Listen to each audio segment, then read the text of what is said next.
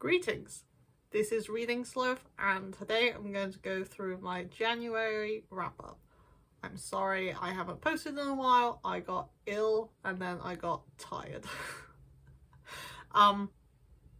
Starting off the year, January was great in terms of numbers.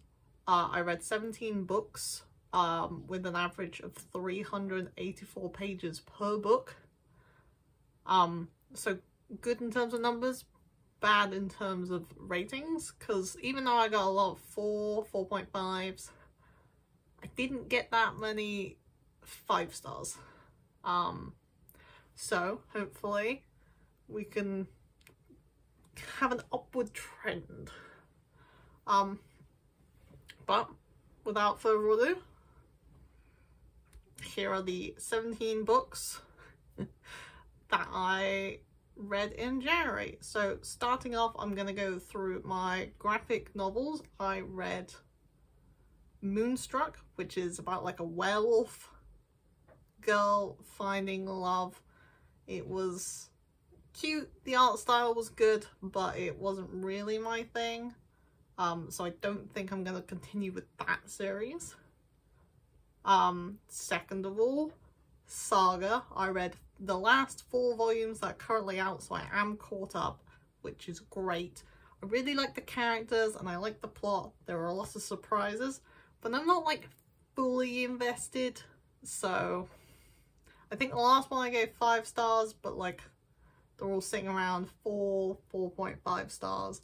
It's really interesting, but there's just a lot of jarring stuff that kind of takes me out of it. Can't fully get invested. The next 2 things I read, I'm not going to go into too much detail because they're Harry Potter related. I know that's a very controversial topic, but I did read Harry Potter: A Year in the Life, and I did read Harry Potter and the Chamber of Secrets, the illustrated edition, which is beautiful. I would go get it, but it's all stacked away. Next on my list is the Terry Pratchett biography.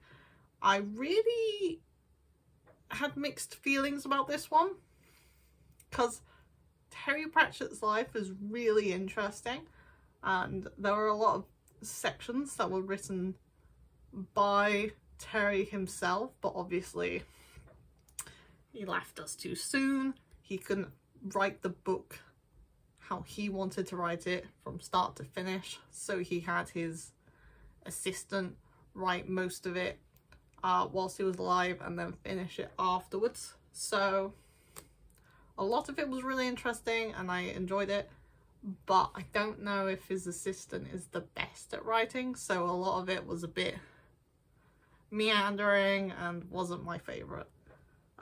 Next was a really short collection of stories. It's Midwinter Murder by Agatha Christie. It's a collection of short wintry murders. I really enjoyed some of them not so much, so it's like ups and downs, so it kind of leveled off. 3.5 stars for that. Alright, here we go. Getting into one of my main goals of the year, which is finishing series.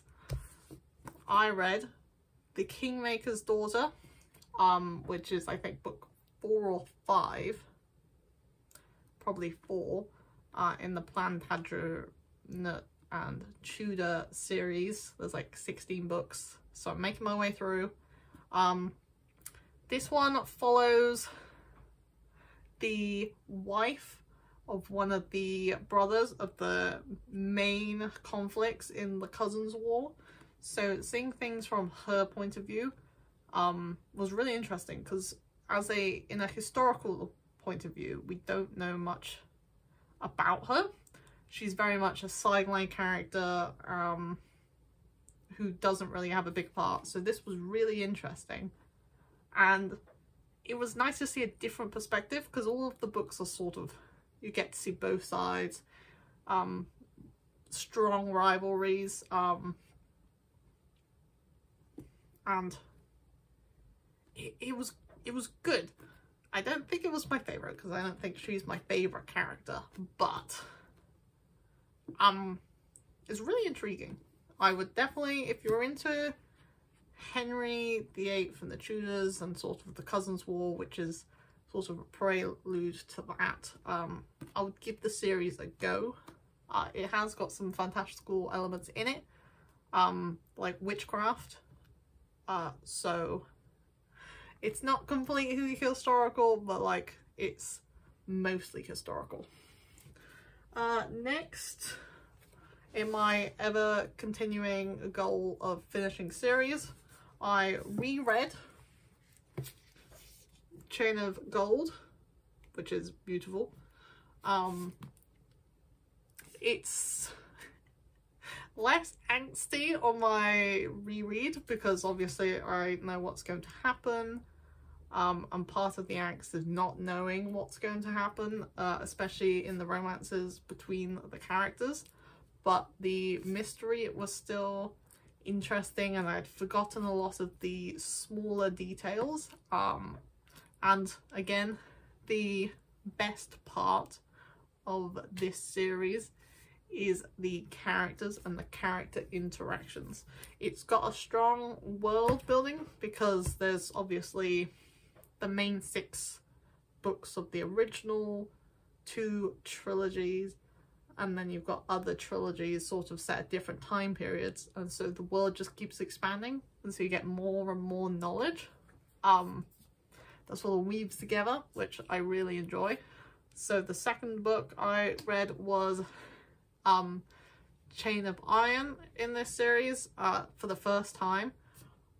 I really like where the character arcs are going. I think it's really interesting. I can't wait to see what's going to happen to these characters. I still have the third one to read. My order took a little bit longer to come in than I was expecting, and so I still haven't got to it, but I am really excited to see where these characters are going to end up. Even though I did do a Google, because obviously we have books set in the future, we sort of know who's going to end up with who, but these books are some of the most beautiful books that I own as a trilogy. Next in my completing series, I read the next book in the Secrets, what is it, the Lost series, series by Shannon Messenger. I think it's Secrets of the Lost Cities. I read Neverseen. That series is getting really exciting. I think I read like book 5. And so these books, even though they're middle grade, they're like 700-page middle grades. So even though the writing's bigger, they're still huge books, and there's so much happening, and the characters are great, and the world is really interesting. I feel myself getting more and more invested, and I am like almost halfway through the series now, and I cannot wait to see where all the characters are going. I do feel like there is an unnecessary love square going on. When we say square, we don't mean square. It's like one girl and she's got like 3 guys to choose from. It's getting a bit unnecessary, because I just want them all to be friends and, you know, try and save the world. Regular 12, 14-year-old lives. Okay, so next on my list of books that I finished is The Secret History. This book is dense. It doesn't look that thick, but when you hold it, it's really heavy. It is dense. It's dense in the writing style, and it is dense in the physical aspect of the book. This book was way too long. And one of the chapters is 110 pages, and the next chapter is 120 pages, and I just don't think chapters should be that long. There is no considerable reason why this book would be this long, and it's not like it had a lot of stuff in it. It felt like it just sort of ambled its way through the plot, and when I say plot, it's a very weak plot.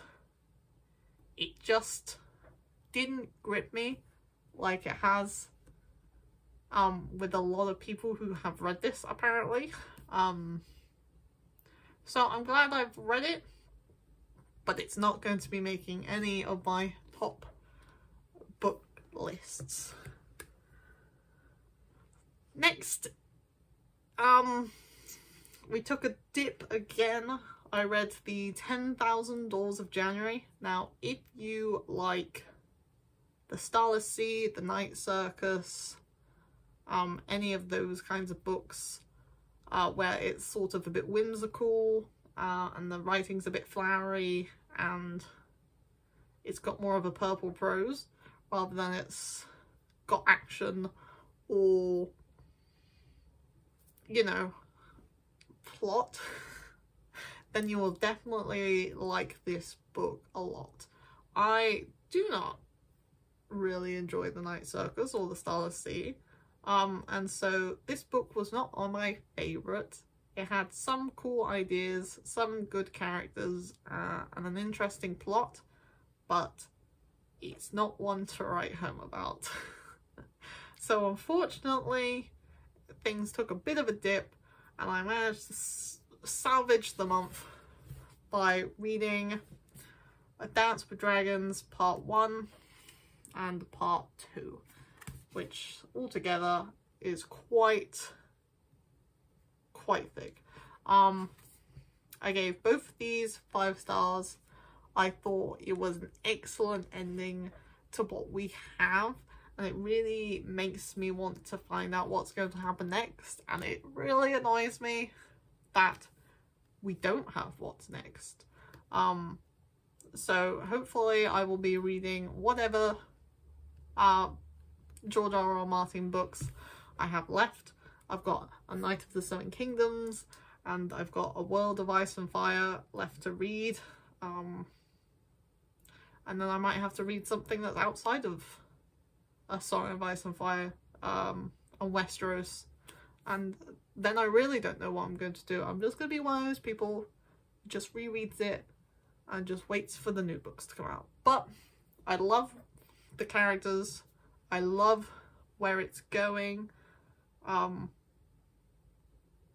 I just I just want to know what's going to happen to all of the characters, and if they're going to be okay, and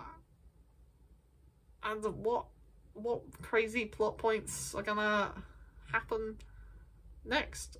It's going to be a good time if we ever eventually get there. So that's the ups and the downs of my January reading. I probably won't have a February TBR because it is the 21st of February when I'm recording this, and so I feel like it's pointless to do a TBR for 7 days. But I will definitely have a February wrap up, and hopefully I will have a higher average rating than January. Please let me know what exciting books you read in the month of January, and if there's any that you think I might like, and happy reading.